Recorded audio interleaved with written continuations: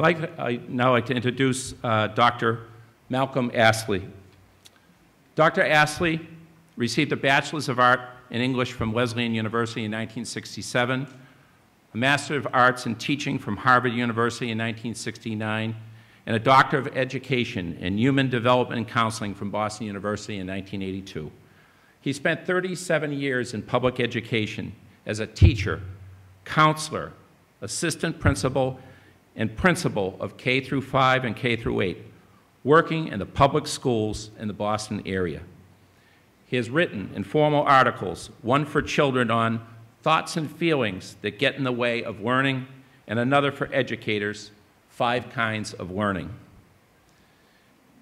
He and Lauren's mother, Mary Dunne, have spoken at over 75 high schools, religious centers, community centers, colleges, universities, and civic centers at the state and national level regarding the problem of violence, and particularly boys and men's violence against girls and women and against each other. His daughter, Lauren Dunne Astley, was murdered at the age of 18 by her former boyfriend on July 3rd, 2011. Her picture appears now on the screen behind us. Please welcome Dr. Malcolm Astley.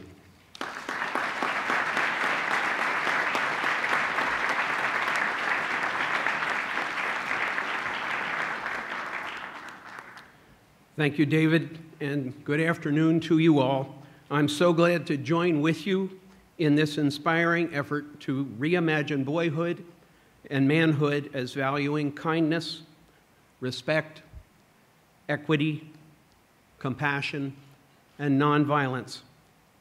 Quite a contrasting image to Jackson Katz's portrait of how our culture has come to groom boys and men to be cool, strong, dominant, and scary, and to avoid both losing and shame at all costs.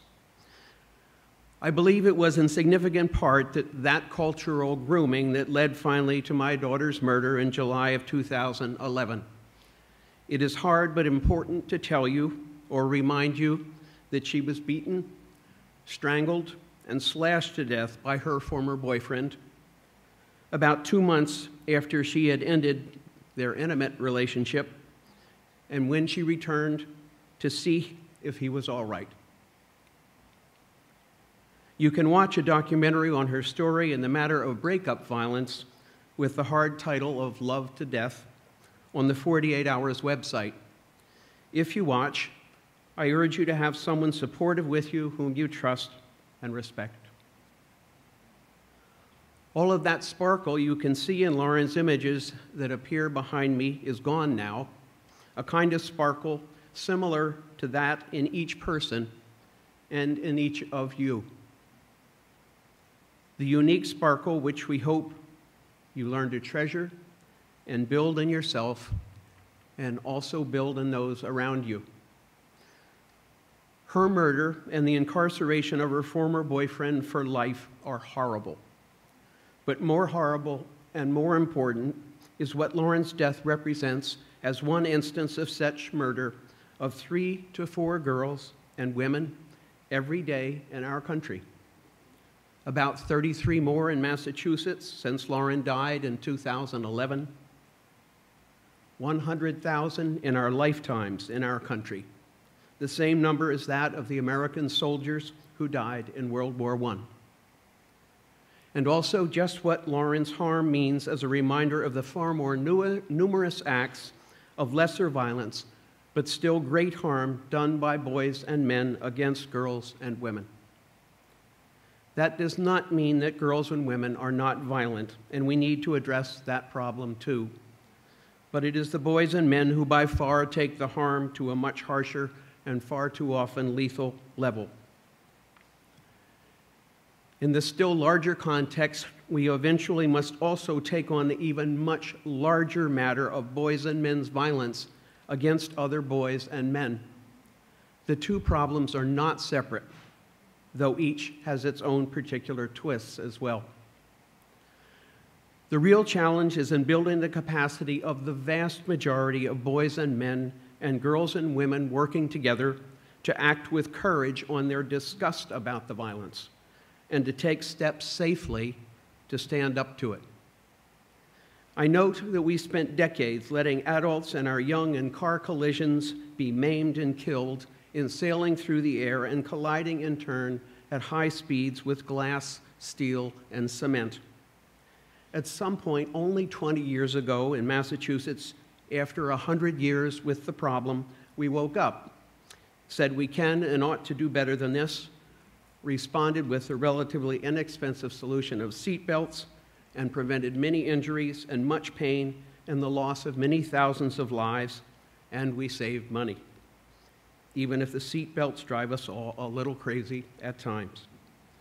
The point is that we can change together in important ways once we decide to, as we have managed to do substantially with monarchy, slavery, women's right to vote, civil rights, sexual harassment in the workplace, special needs, and child abuse.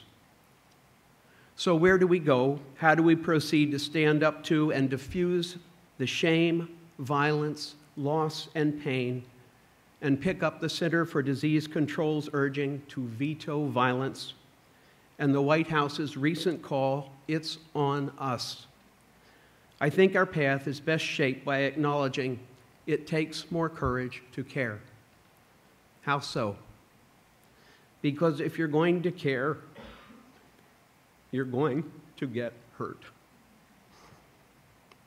All relationships end in breakups, divorce, or death. It takes real courage to accept that and work with that hard fact and still keep on caring. It's much easier to hide our fear of pain, loss, or shame and be cool, self-centered, and angry. And yes, breaking up is terribly painful, painful like perhaps no other human experience except for the death of a loved one. It is a kind of death of a loved one. It is one of the worst pains in life, and it's time for us all to acknowledge that and to stop being silent about it and to provide safe places for all of us to talk about these matters, and also healthy grieving skills to mourn the many important, such normal losses in life, terribly painful ones. And no, it's not about losing your value or your self-respect so that you let the pain and fear of aloneness and shame turn into doubt and anger, forget about what is important, and allow yourself to think it's okay to snap. It isn't. And then turn toward harming a former boyfriend or girlfriend or a former spouse or yourself. You were not dumped, painful as the loss may feel. The fit was simply not good for both of you, and it needs to be good for both people in an effective relationship. There should be no shame and no blame for a relationship's ending. No shame, no blame. You are precious. You are. Each of us is. That's what I believe the Reverend Martin Luther King Jr. was saying in his emphasis on the age of mutual respect. Together we can fix this problem of dating and breakup and man-on-man violence, just as we have fixed so many other human problems in our culture involving harm, pain, and unfairness, and help usher in the age of mutual respect to which Reverend King beckoned us, and get to the roots of problems like Ferguson. Veto violence. It's on us. It takes more courage to care. No shame, no blame for the relationship's ending. As we say in reference to Lauren's sparkle and confidence, keep on sparkling. Each of you in your own unique and special way. Keep on sparkling.